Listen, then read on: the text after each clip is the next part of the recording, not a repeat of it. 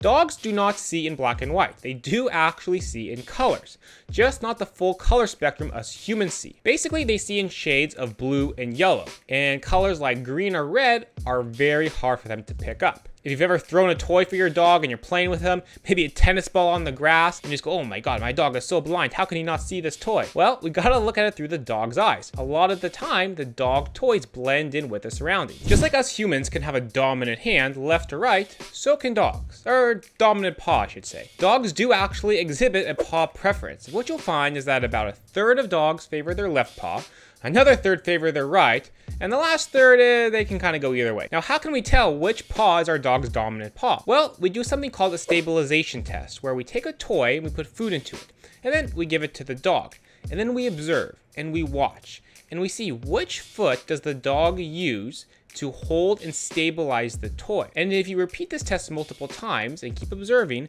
and you'll see that same pattern of the dog always using the same foot to stabilize, then we know that's our dog's dominant foot. The way dogs poop was a little bit more complicated than you might think. If you've ever wondered why when a dog goes to poop, first they gotta smell, spin in circles, make sure it's just the right spot, it's because they actually align themselves with the magnetic field of the earth.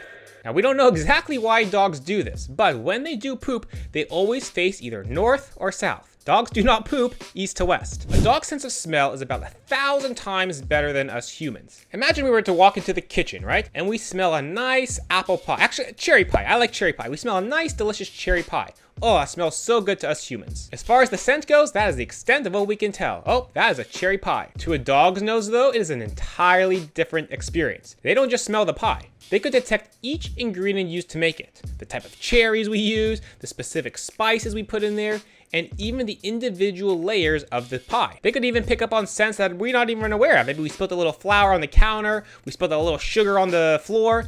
Their nose would pick up all of that. Us humans can smell food, the dog can smell the recipe. The same way all of us humans have unique fingerprints. The same thing goes for dogs, except in their case, it's about their nose. Every single dog has a very unique nose print. No two dogs have the same one. Nose prints are a great way to uniquely identify dogs, and they're so good in fact that ever since 1938, the Canadian Kennel Club actually uses them and accepts nose prints as proof to identify dogs. Where do humans sweat when we get hot? Our armpits, our forehead maybe other places, who knows? When dogs get hot and dogs sweat, they do it through one place and one place only, and that's their paws. Dogs have something called merocrine glands in their paws, and those glands are what sweat and produces a very small amount of moisture that helps to keep dogs cool when they get too hot. Now, dog sweat has a very distinct smell. If you've ever smelt your dog's paws, and they kind of smell like corn chips almost, or some kind of corn product, it's actually a sign of the dog's paws sweating. One thing you can do to reduce the odor is actually keep the hair in between the paw pads trimmed. Now, keep in mind also that a dog that has sweaty paws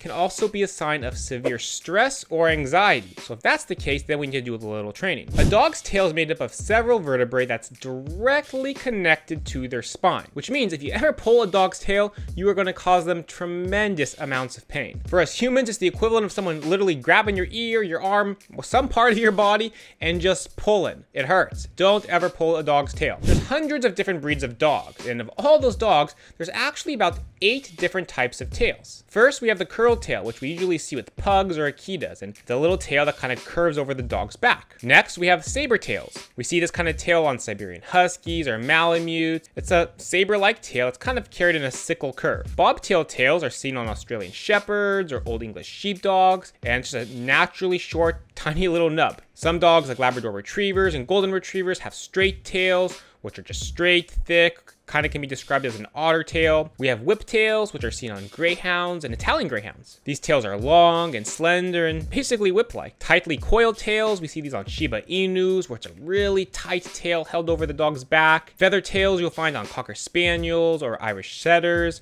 and they're long, super covered in fur.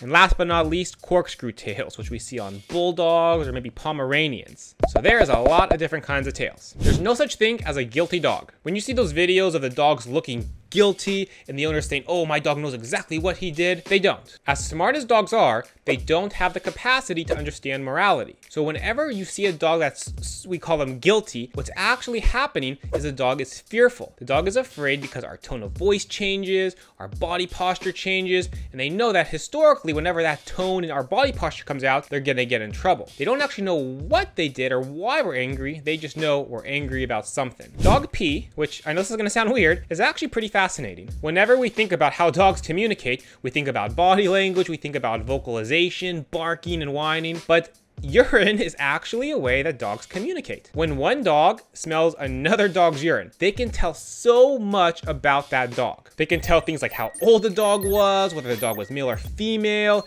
even whether or not the dog was spayed or neutered. There's a very good reason why dogs have wet noses. This is part of why dogs have such good smelling, because that wet nose helps to absorb scent chemicals. If you ever see a dog smelling and then often licking their nose, what they're doing with that wet nose, and by licking it, is transferring those scent chemicals to their mouth for further analysis. Now, a dog with a dry nose is not always a bad thing, but sometimes it can be a sign of a dog that is either dehydrated or has a fever. So always keep context in mind. By the way, guys, if you're enjoying this video, do me a favor, hit that subscribe button. A dog's hearing abilities, once they're fully developed, it allows them to hear about 4 times more than us humans can. They also can hear much higher pitched sounds that for us are impossible to hear. The physical makeup of dogs' ears is actually really cool as well, because they have 18 different muscles, where we only have 6. If you ever see a dog when they're trying to listen, they actually can move their ears so nice. I know some humans can move their ears as well, but it's nothing compared to a dog. Whenever someone says, oh my God, my dog is barking for no reason, one of the things that always pops into my mind is, I wonder if the no reason is actually something the dog is hearing. It could be either blocks away, or it's just a sound that's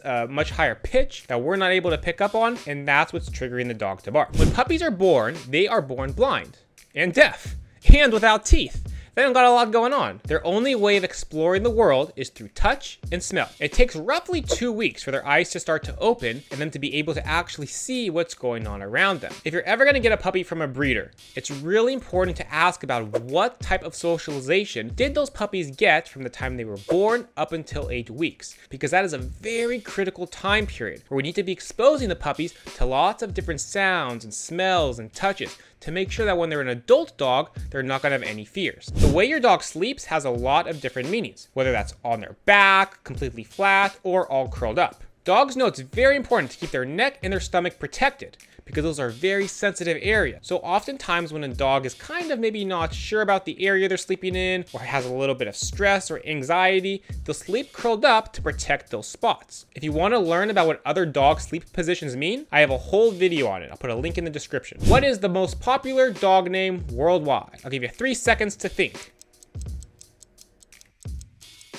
The answer? My dog's name, Max. Now you can name a dog whatever you like, it doesn't really matter, but shorter names tend to be easier for dogs to respond to. Just something to keep in mind. How many eyelids do you think dogs have? Well, the answer is 3. Just like us humans, they got the upper and the lower eyelid, but they have a third one called the nictitating membrane. If you've ever seen your dog laying around and sleeping, kind of half asleep maybe, you see that weird pink thing go over their eye, and that's the third eyelid. That membrane then helps clear debris and mucus from the dog's eye. Of all the countries in the world, the United States has the highest population of dogs per capita.